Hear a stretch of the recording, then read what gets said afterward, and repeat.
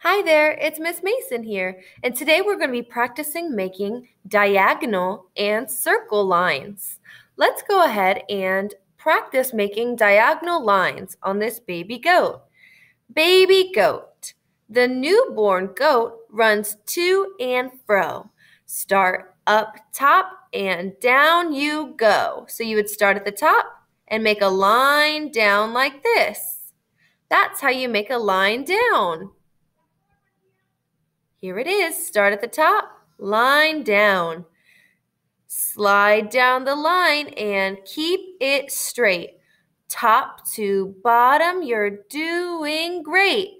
Now let's slide the other way. Top to bottom. Hey, hey, hey. This is the activity you're going to be doing on Class Dojo today. Practice making diagonal lines. Then what you're going to do is you're going to scroll down to practice making the piglets. The piglets are going to help us make circle shapes. The piglet sniffs with a big round nose. Down, around, the circle goes. Draw the faces one by one. Don't stop now. We've just begun. So draw the faces round and round. Do your best to try to stay on that thick black line to make the circle shape. Remember, we want to take our time when we're practicing these shapes so that way we can get better and better.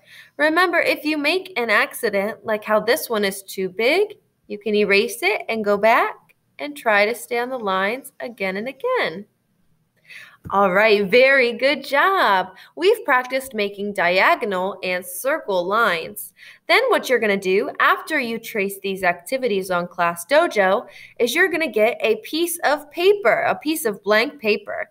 And at the top, you're going to practice making diagonal lines this way and that, this way and that, like how they did with the lamb's legs, this way and that, this way and that.